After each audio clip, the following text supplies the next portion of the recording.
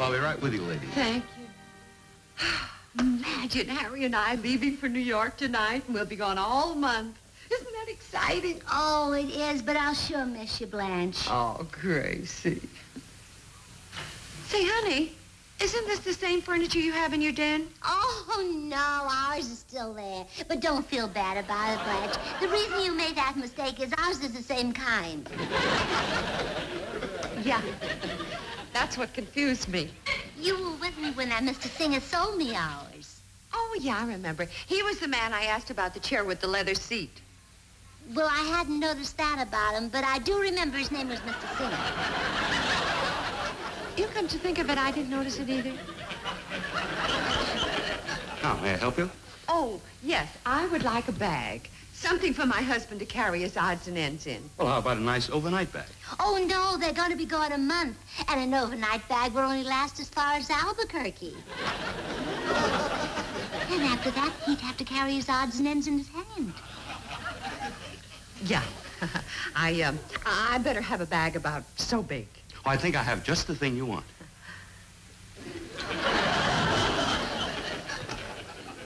Isn't that Gracie Allen over there? Well, I really don't know. Oh, I'm sure it is. Oh, Gracie, don't you love the smell of old leather? Well, I guess old leather smells better than when it's new leather and still on the cow.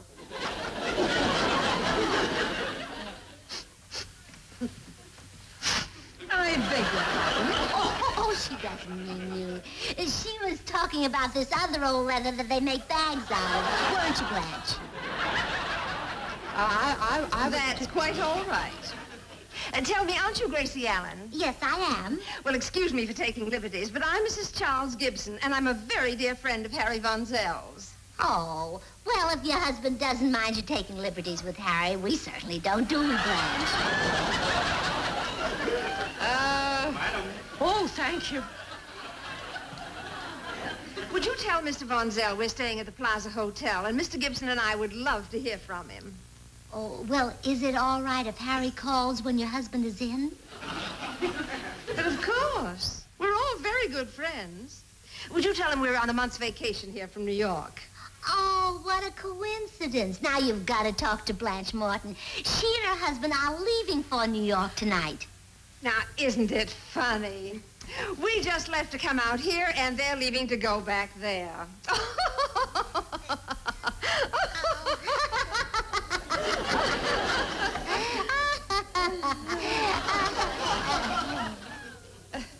Well, it certainly is a small world. Well, it isn't that small. I'll admit when you and your husband left New York it helped, but there would have been room for Harry and Blanche even if you hadn't. I think I'll take one of those. Blanche, come here. I want you to meet Mrs. Gibson. She's out here on a vacation from New York. This is Blanche Morton. How do you do? Well, come on, let's all sit down. We're leaving for there tonight. Do you live in New York proper?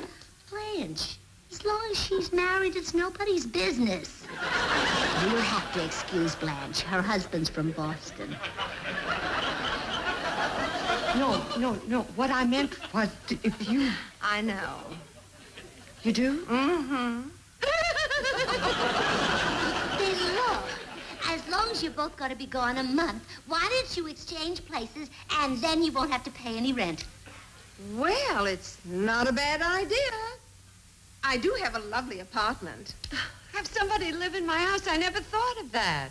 Well, if her husband trusts her with Harry Von Zell, you can certainly trust her with your house. We could save a lot of money. Let's do it. All right.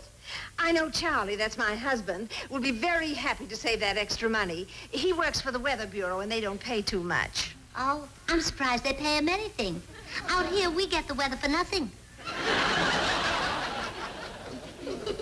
Well, here's your bag. I'll have it wrapped for you. Oh, you got one of those lightweight aluminum cases. They're nice. Yes, we bought one of those, too, and it's wonderful. Why, just since we've been at the hotel, I'll bet we've dropped it and kicked it and stepped on it at least a dozen times. We wouldn't be without it. Well, that's because you're new in town. After you've been here a while, you'll find lots more exciting ways of having fun. You see, you're having 9 o'clock tonight, we're driving the Mortons down to the plane. They're going to New York for a month. I'm gonna miss them, especially Blanche. She's always saying to Gracie, Gracie, try to realize you're entitled to half of everything you and George earn, which hands me a laugh. Because the first day we started, we split salaries. We played 3 days at the Morton Theater in Brooklyn. We got $50. I gave Gracie $25. And we've stuck to that arrangement since we've been together. I've never missed a week that I haven't given Gracie her $25. And take Blanche's husband, Harry. I'm gonna miss him, too. He thinks my lack of education is pathetic, and he hates the way I sing. But I'll say one thing for him, he never laughs at my jokes. But none of this is gonna stop me. I'm still gonna take him down to the plane at 9 o'clock tonight. I want to make sure they get out of town. Nah, I'm only kidding. If I said nice things about the Mortons, I couldn't get any laughs, and if I didn't get any laughs, I couldn't afford to live in Beverly Hills. So I'm lucky to have neighbors like the Mortons that can live up to all the nasty things I say about them. Harry told me that the minute he gets to New York City, he's going to hit all the hot spots, like Grant's Tomb and the Public Library, and... So I said, Harry, if you want a real thrill, why don't you wire New York City and make reservations so you can go up and back on the Staten Island ferry? Scalpers are getting 6 cents a trip now. Oh, yeah. Blanche told me the last time they were there, Harry took her to all the old clothing stores. He was looking for a certain garment. It seems that his dad told him that when he proposed to his mother, he was in Yonkers, and Harry wanted to see a pair. Well, they're leaving at 9 o'clock. Maybe I better do something nice for them. Yeah, I'll get them a basket of fruit. No, I know what I'll do. I'll sneak in next door and set their clocks ahead an hour. Yeah. Edith, you'll love the bedroom. Oh, good. Well, come on, I'll show you where the rest of the things are. It's certainly beautiful out here. When I left New York, the weather was terrible. Well, that's why you don't get too much money. Huh? If you gave them better weather, they'd pay you more for it. Oh, I see. You know that I'm a weatherman. I'm afraid my wife talks a little too much. Oh, no, she doesn't. She barely let it slip about Harry Von Zell. What about Harry Von Zell? Oh, never mind. Let's talk about the weather. Now, just what do you do? Well, my work's pretty technical. Won't you find it boring talking about the weather? Well, that's hard to say until we talk about it. Well, I use instruments that detect variations in pressure. A low-pressure area causes a drop in temperature. If such an area moves towards you, that means you have a cold front. Do you understand? Mm-hmm. And then if you turn around, you get a cold back. Yes. Well, that's what I do. You know, it's not as boring as I thought it would be. Tell me more. That's Harry Morton. I'd love to, but I have to have my instruments. Not to change the subject, but what is this gadget? Have you got a pencil?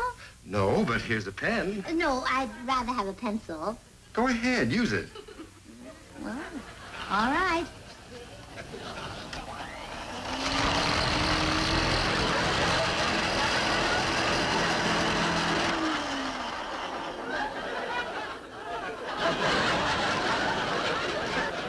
It works much better with a pencil. Does this affair go on every year? Yeah, it's our annual banquet. You see, all the announcers get together to pay tribute to the people they work for.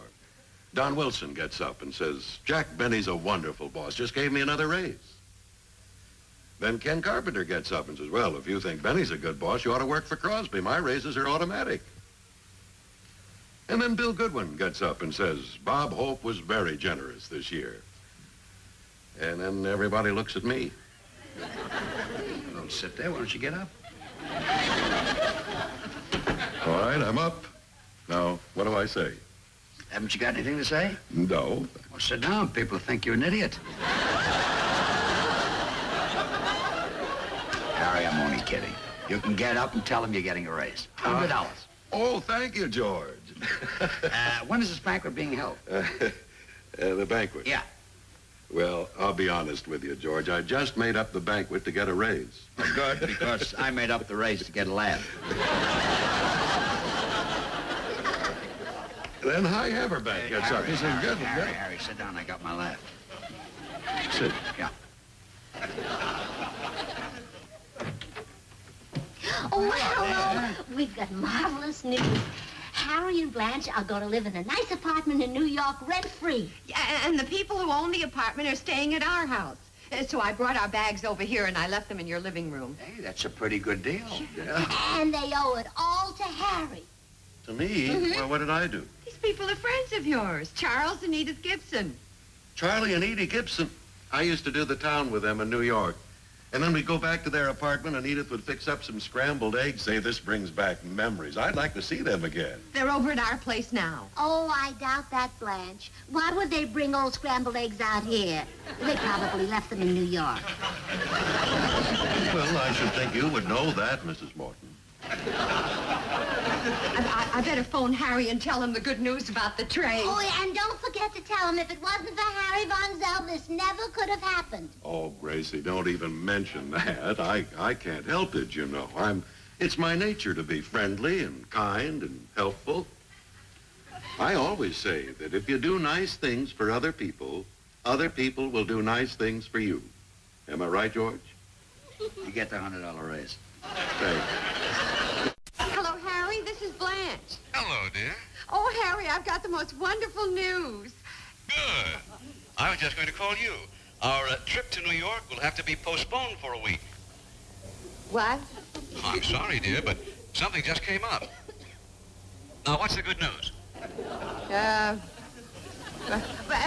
aluminum bag costs $47. Goodbye. Oh, we can't leave for New York for a week. Oh, this is awful. What are you going to do with the Gibsons? I don't know. I didn't dare tell Harry. The wires would have melted. I better think of something.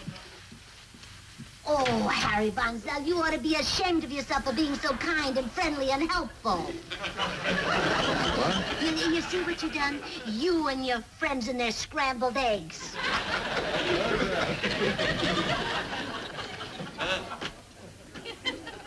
Gee, I don't know what to say. While you're up, why don't you congratulate the announcers on getting a raise and see if they can find you a job and sit down because you look like an idiot.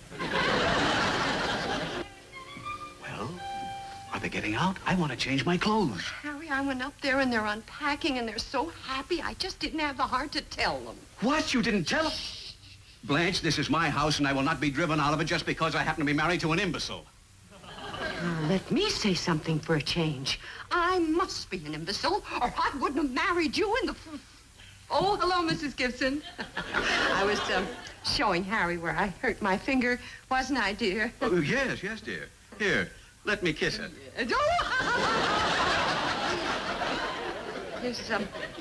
His kisses tickle. Well, I hope your finger gets better, and I'm sorry to interrupt, but may I ask a favor? Oh, yes, of course. My husband wonders if you'd mind not using your phone down here for a while. He's using the extension upstairs, and he's putting in a call to a friend of his. Oh, certainly. He figured that as long as we're out here so close to Topeka, he might as well say hello. Yes, they'll have a nice little visit. Yes. I'll let you know when you can use the phone. That is, if you're still here.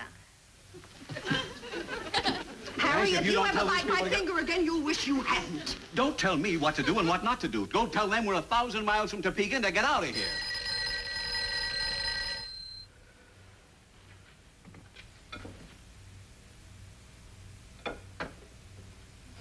Topeka?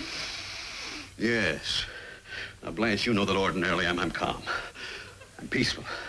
I'm level-headed. I'm... Flat-headed. Blanche, there are times when I feel that I'm losing my grip, that something must give, and this is one of those times. Please. Then tell them to get out of here and right now. Well, Mrs. Gibson was right here. If you're such a big shot, why didn't you tell her to get out? What a ridiculous question. I am a man and she is a woman. Now, even in a crisis like this, I still remain a gentleman. I am bound by what Dad told me. And he told me never to raise my voice to a woman. You're raising your voice to me, and I'm a woman. Granted, but I'm sure when Dad told me that, he didn't have anything like you in mind.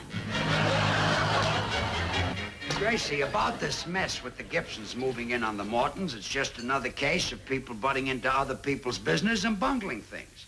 You'll probably excuse it as friendship. Oh, no, I'm not excusing it this time. Well, good. And why should I? This isn't the first time Harry Von Zell has bungled things for everybody. Gracie, I never mentioned Harry Von Zell's name. But you don't have to. We both know who bungled, and we both know Harry Von Zell's name. And the Mortons know his name, too, and so do the Gibsons. Okay, but listen a minute. Oh, George, stop defending him. And how about sending your new blue top coat to my uncle? Harry Von Zell sent my new blue top coat? Oh, George, nobody loves Harry Von Zell more than I do. But as you said yourself, he bungles so much he bungles his own bungling. I said that? You must have said it. Let's not blame poor Harry for everything. Okay, but a minute ago you said, how about sending my new blue top coat to your uncle? Yeah, how about that? But getting back to Harry Von Zell, you know, he's almost as bad a bungler as my cousin Barney. Oh, this is Aunt Clara's son. Yes, he almost got both his arms fractured on account of his bungling. Fractured? How did that happen? Well, you know how Barney used to love to march in the 4th of July parades and carry the bass drum on his back for his father to pound? Oh, yeah, that was quite a sight. Until one year, Barney forgot to bring the bass drum. And before his father noticed that it was missing, he pounded Barney's arms black and blue. Oh, yeah, Barney's father was a trifle nearsighted. He was. In fact, that's what finished him. Being nearsighted? Mm-hmm. Well, you see, one time he was eating a bowl of soup at one of these little sidewalk cafes in Paris, and he didn't notice it was raining. Go ahead. It's getting interesting. Well, he kept eating, and the rain kept filling his soup bowl, and after taking on about 40 gallons of water... He exploded? Yeah.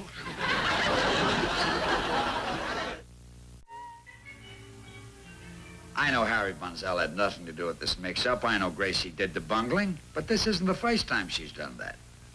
She bungled me into that nice car I'm driving in this home in Beverly Hills. You see the suit I'm wearing?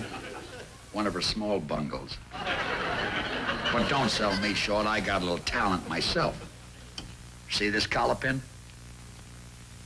I found it. Well, anyway, I've straightened everything out. I invited the Mortons to live in our guest room. George, I've straightened everything out. I moved the Gibsons into our house, and I gave them our bedroom, and we're going to sleep in the guest room. Nice straightening, because I just gave the Mortons our guest room. Oh, good. Then all our problems are solved. Gracie, where are we going to sleep? Oh, George, I've had a very tiring day. Ask me in the morning after I've had a good night's rest.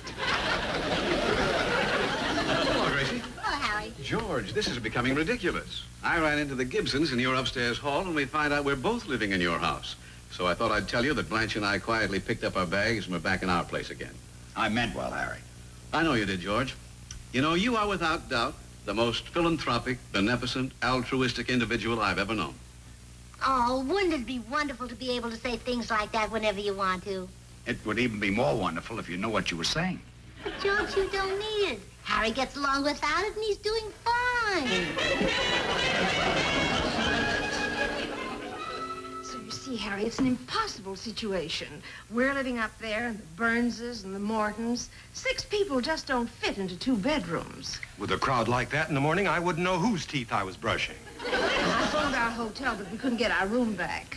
Yeah, well, look, now you can stop worrying. I have a little apartment over on Roxbury.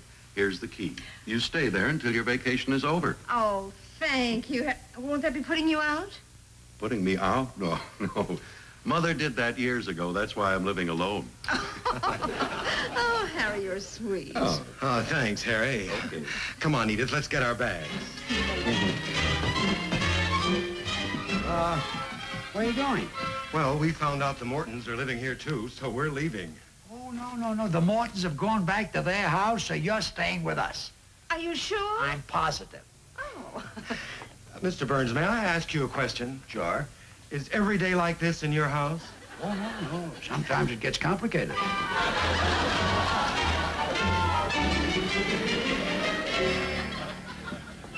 Harry, it's ridiculous for you to stay at a hotel. If the Gibsons are in your apartment and the Mortons are back in their house, why don't you stay with us? We have an extra room. Oh, well, that would be wonderful. I'll go home and get my stuff. All right, and hurry back because I've invited everybody for dinner. All right. Oh, and Harry, I want to warn you. I know you mean well, but after this, if you really want to help people with their bungling, let them do it themselves. I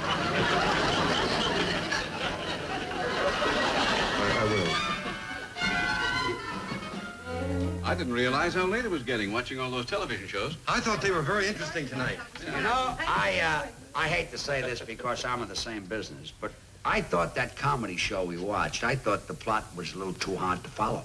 Oh, I got I it. didn't at all. Think so? No. I did it. Charlie, dear, it's getting rather late. Don't you think we ought to go to bed? Good night, everybody. Good night. And Mrs. Burns, it was a lovely dinner. It certainly was. Thank you. Good night, Charlie. Good night. Good night, Charlie. Night. Well, Blanche, we better be running along, too. Good night. Good night, Gracie. Good night. See you tomorrow. Good night. Well, Harry, we better call it a night, huh? Good night. Good night. Harry, where are you going? Well, Gracie said I could use the guest room. Good night. Good night, Harry. Good night. All right.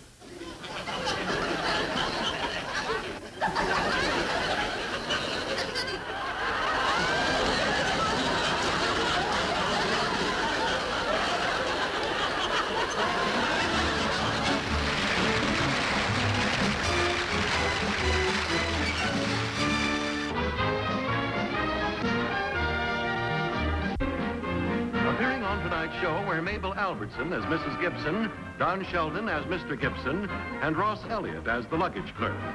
Skyway and other luggage from our backs.